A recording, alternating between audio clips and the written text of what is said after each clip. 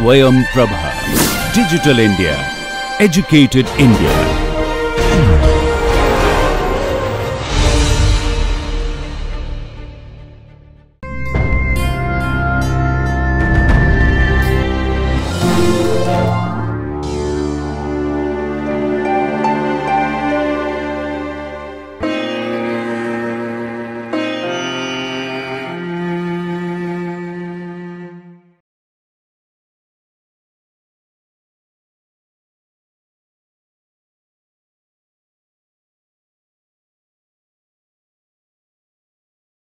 Good day everyone.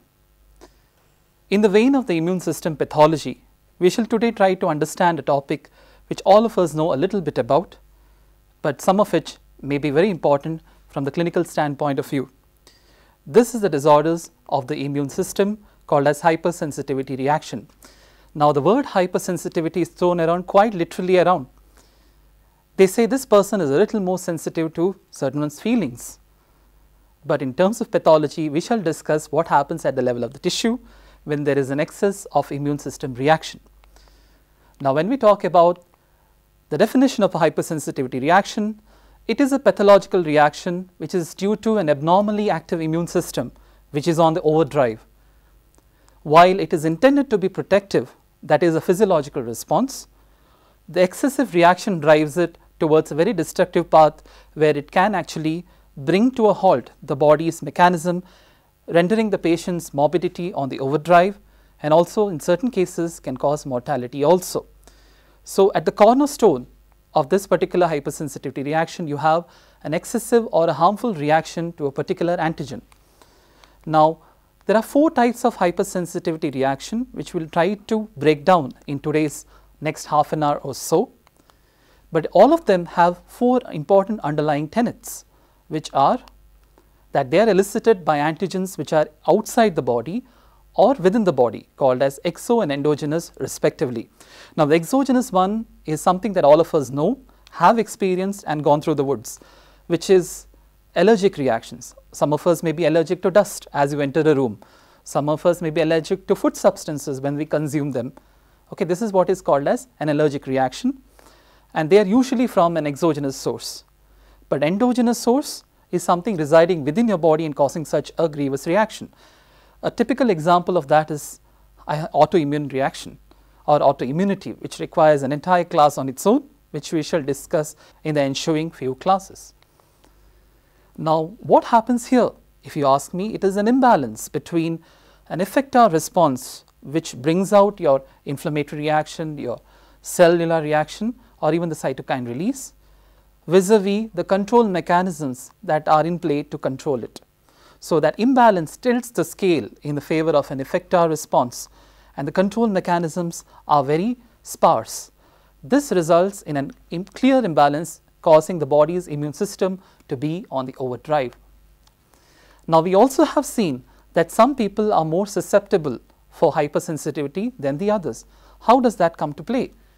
Let's say a person, as we read in American literature, that person may have reaction to peanut butter. Their vocal cords swell up, they develop hives and rashes, where some others tolerate it well. Now that has to do intrinsically with a person's constitution, which is inheritance of susceptibility genes. This comes in the parlance of HLA or major histocompatibility complex, which we will also discuss in the ensuing few classes, which now for the time being is an important aspect of hypersensitivity. The 4th important tenet in this reaction is the mechanism of tissue injury. Now these reactions will be very similar as which are mounted against an infectious reagents. That is, you will not see any difference between a reaction at the level of the tissue to a foreign body versus this particular antigen. So they are similar mechanisms. So if I look under a microscope, I expect to find the same. Having known this, we delve into the 4 reactions, the important ones ranging from type 1 to type 4. As you can see on your screens, the type 1 reaction is an immediate type of response, and as the name itself suggests, it occurs within hours or minutes within an exposure to a particular antigen. It is typified by anaphylaxis, asthma, urticarial reactions, something as banal as pruritus, and even bronchospasm. It has entirely to do with an IgA mediated response, which we'll delve into a lot of detail in the ensuing few slides. The second type of hypersensitivity reaction is entirely antibody mediated. The time frame on it is quite variable, but basically it is brought about by IgG and IgM type of antibody. Typical examples I would cite is in the RBC territory, that is autoimmune hemolytic anemia, or AIHA as it is abbreviated, or even ITP, immune thrombocytopenic purpura.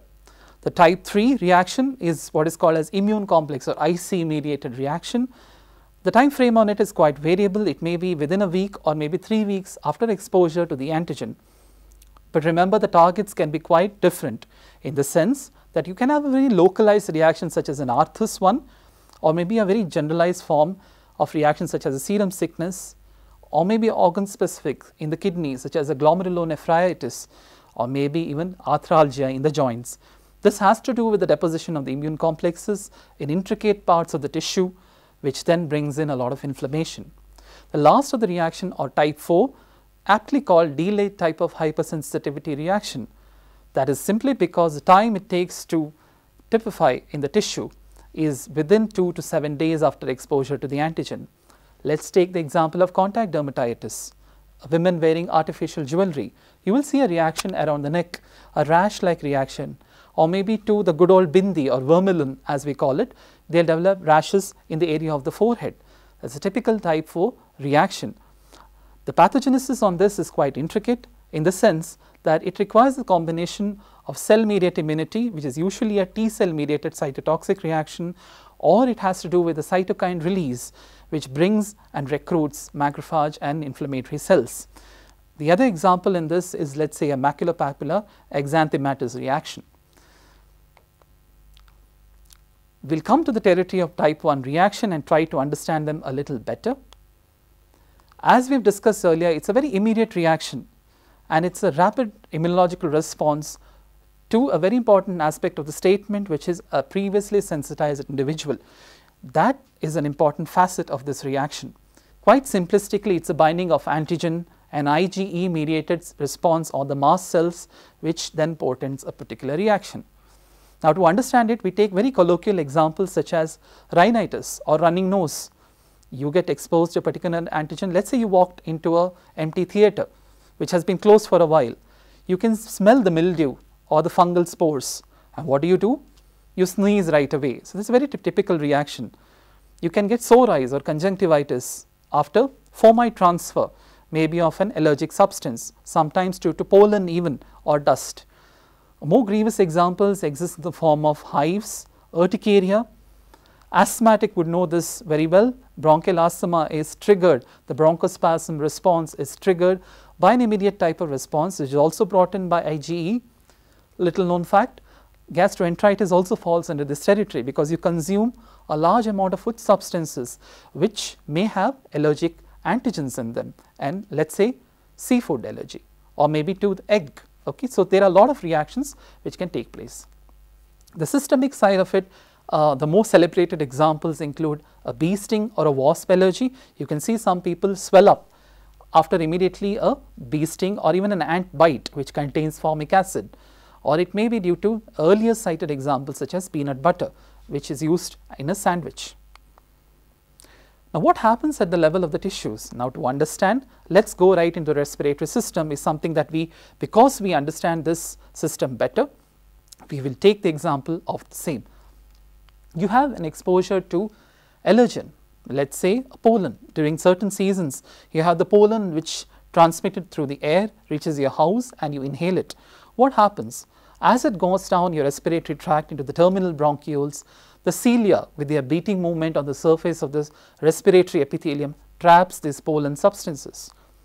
As we have indicated in the previous class on immune reactions and the physiological mechanisms underneath, we can see, as it is represented on your screens here, that the antigen or the protein which is there in these pollen will be exposed to the antigen presenting cells which reside right beneath the basement membrane of the respiratory epithelium. Now, once they are recognized with the conjunction of HLA or MHC molecule, we know that they present it to your T cells. The naive T cells hence becomes activated, and what do? The T cells are not very quiet fellows. They will also incite their neighbors, such as the B cells, which also become activated.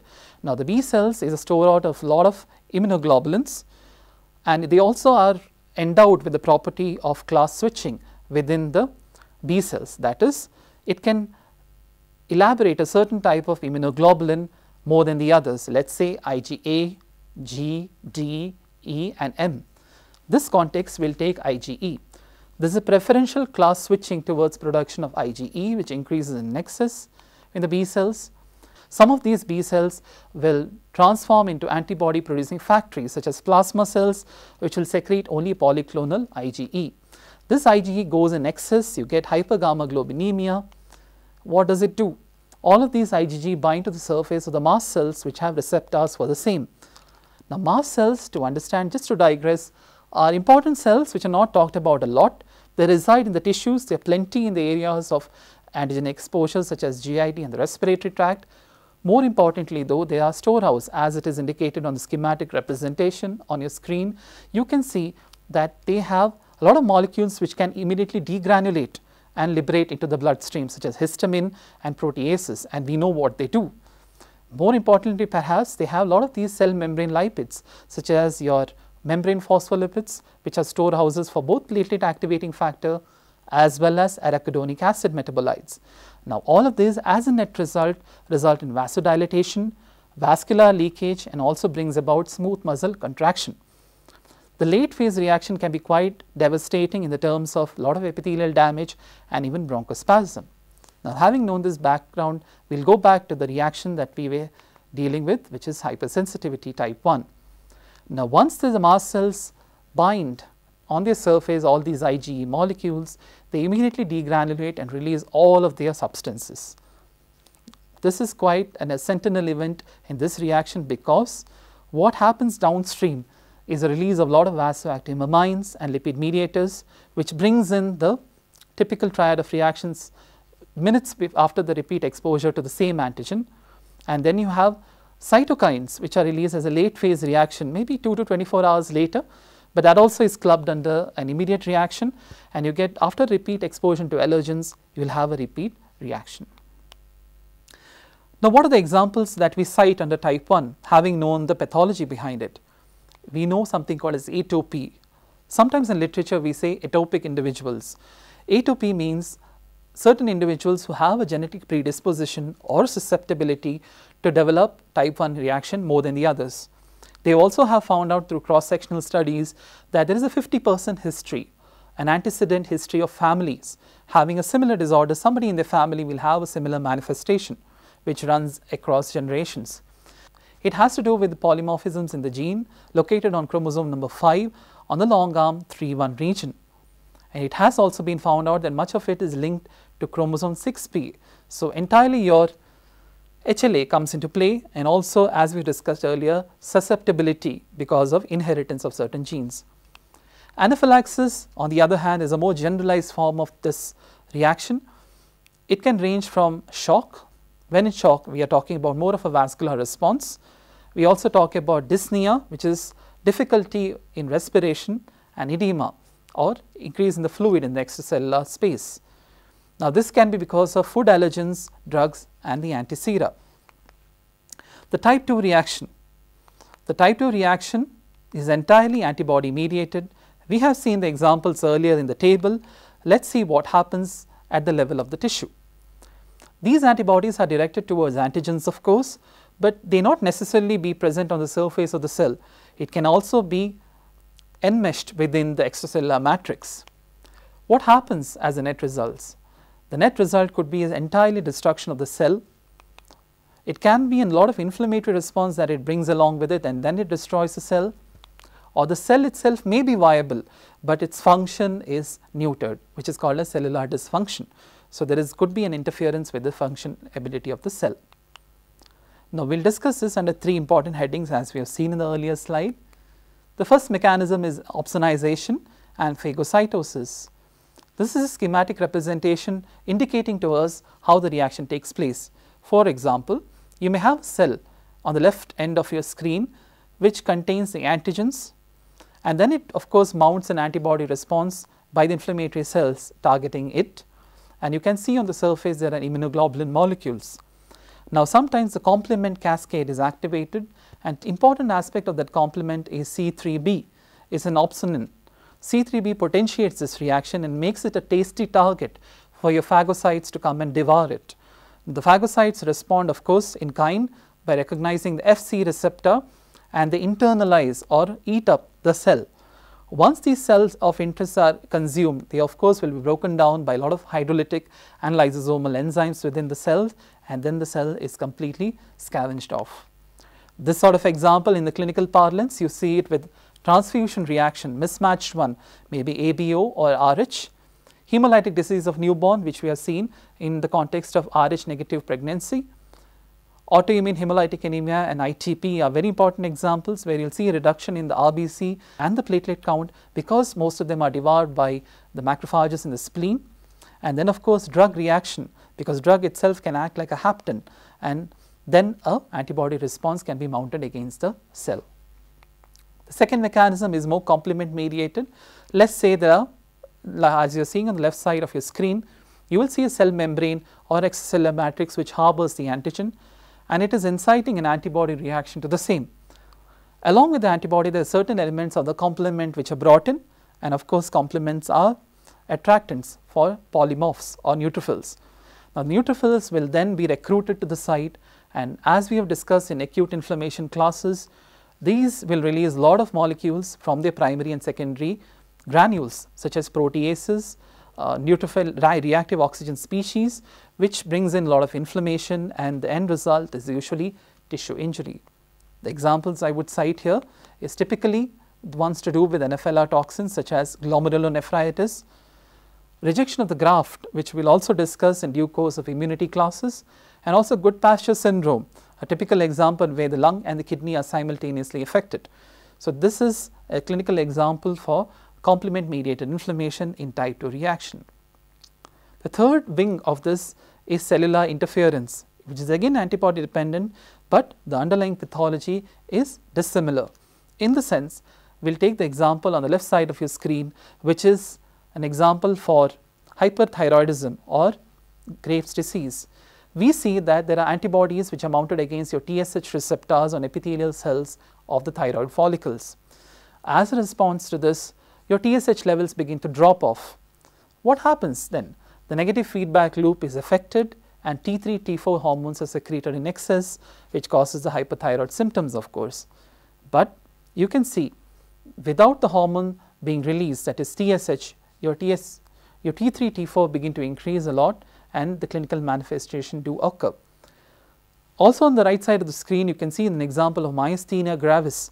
Now this condition is mainly to do at the level of the synapse, where there are antibodies against acetylcholine receptors. This important neurotransmitter is now neutralized. The patient will have motor symptoms as a result of the same. So these are examples for cellular mediated cell dysfunction. The type 3 hypersensitivity reaction, a lot of this has to do with joints and in the kidneys, which we will discuss in a bit. The prototype, which was discovered maybe a century back, a little trivia on this, it was called as acute serum sickness, and it was coined by Clement Piquet in the early 1900s. A trivia on it says that the patients with diphtheria were treated with a horse serum. The horse serum actually was used to harvest a lot of antibodies, and these antibodies were injected back into the patients with diphtheria.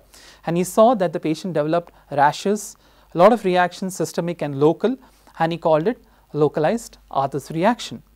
Now, of course, as time has evolved and a lot of discoveries, we also know more systemic aspects of this, and we also know that we have to do with antibodies such as IgG and IgM, and also the complement components such as C3. Again, examples one would cite is systemic lupus erythematosus, which we will discuss in the context of autoimmunity, post-streptococcal glomerular nephritis or PSGN, and of course vasculitis such as polyarteritis nodosa.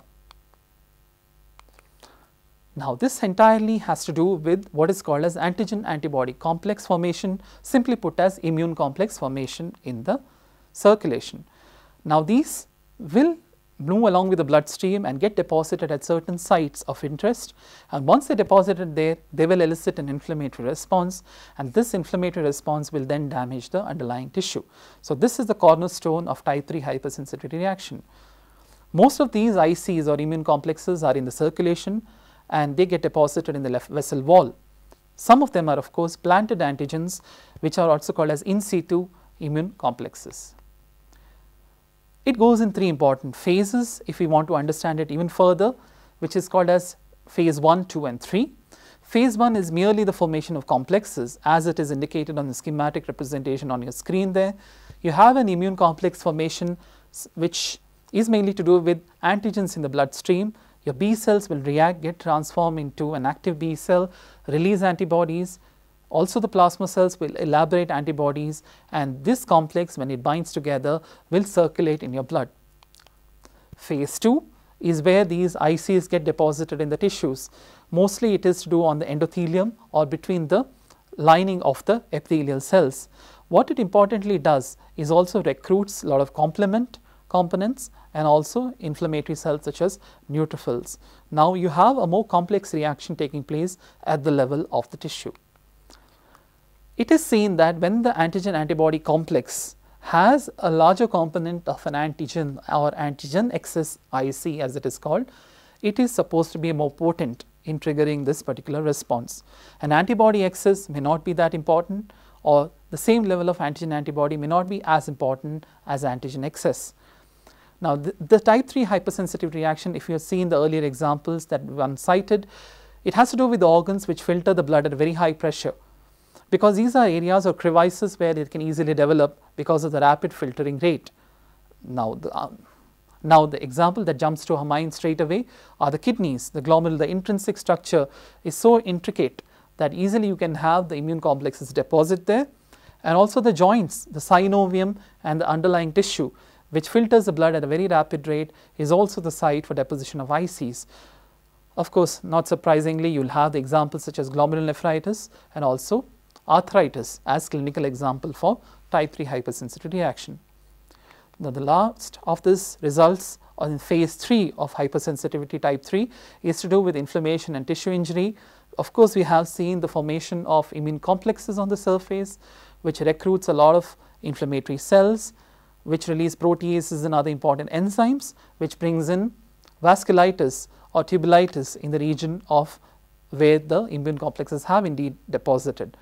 So this results in the clinical manifestation, which is usually 10 to 15 days or so after the administration of the antigen, and it is indicated by the clinical triad of fever, joint pains, or even urticarial type of rashes that one can see in the body. If you want to look at the microscopy level at the type of type 3 reaction, you have something like this. It's an H&E image. You can see what is called as a necrotizing vasculitis. As we've seen in the earlier schematic representation, if you extrapolate that knowledge right here, you will see the deposition of neutrophils, immune complexes, complement and plasma protein which have exuded through the plasma. This results in a very smudgy eosinophilic material that you can see on your screen there. It's called as fibrinoid necrosis, which is fibrin-like, so it is called fibrinoid.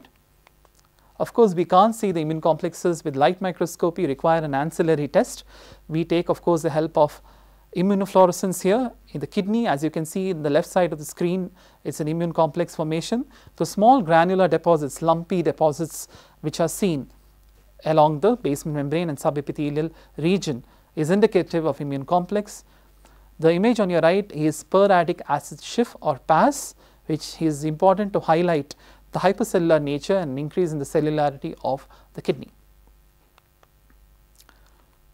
Type 4 is the last of the reaction or hypersensitivity reaction. We call it delayed as we have discussed earlier because of the time frame on it is quite after, let's say, a week or so.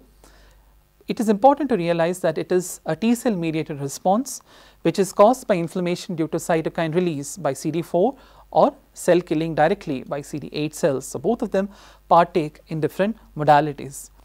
Clinical examples one would cite is rheumatoid arthritis, type 1 diabetes mellitus, inflammatory bowel disease, contact dermatitis. There is a litany of these conditions, but there are big 4 of these which one needs to bear in mind when you're talking about the pathophysiology of type 4 reaction. Now, CD4 T cell mediated aspect of this reaction is the delayed hypersensitivity, which is typified by the schematic representation on your screen. As you can see, there is antigen presenting cells in the tissue which bears the antigen and it gets internalized. Now, these antigens are then processed and made palatable to present the T cells, which then again transform from the good old naive T cells to an activated form, and one of the activated form is CD4 T cells. Now, these CD4 T cells are storehouse of your cytokines which are released, and these cytokines are important recruiters of inflammatory cells. Neutrophils are the most eager beavers of the lot, and then they come to play. Now, neutrophils, once they reach the level of the tissue, they cause tissue damage because of the reactivity to certain tissues. You can have subgroups such as Th1 or Th17 type of helper T cells. Now, when you have an excess of Th1, it is said that a lot of macrophages are activated, whereas Th17 recruits a lot of neutrophils. So, based upon the preference for this, in the tissue at the level of light microscopy, you can see an excess of macrophage or neutrophils. Again, a reaction for this is MAN2 or tuberculin reaction, which we will discuss a lot of detail much later. The second facet of type 4 hypersensitivity reaction is CD8 T cell mediated cytotoxicity. Now, as discussed in the earlier class, CD8 cells are very potent ones. They also harbinger of a lot of enzymes to directly attack the cells and devour them. Now, here in your schematic representation, you can see that the antigen presenting cells will contain and process a lot of antigens presented to your T cells, and we know that CD8 cells, if you remember the previous class, recognizes these antigens with the context of HLA class 1. Now, this class restriction means your CD8 cells become hyperplastic or increase in number, as it is indicated on your screens there. Once they increase, their important contents are also released, such as perforins, which basically perforate the cell membranes of the cells of interest, and granzymes. These are important enzymes which are hydrolytic in nature. They activate very important enzyme within the target cell called as caspases, and from your knowledge from apoptosis, you know that caspases are the enzyme which cause programmed cell death or apoptosis. It also has a smaller mechanism at play, such as a Fas ligand, which binds to the Fas molecule on the surface of the cell, and death domain pathway or apoptosis is triggered. So, both the intrinsic and the extrinsic pathway of cell death are triggered by CD8 molecules, resulting in death of the cells. An important example of this is viral infections, where the virus multiplies within the nucleus of the host cells, and it takes the help of CD8 cells to bring down this particular parasite. So, this brings us to the end of this class on hypersensitivity reactions. Now, important to know are type 1, 2, 3 and 4, and each of their mechanisms and the clinical examples for the same. Thank you. Have a good day.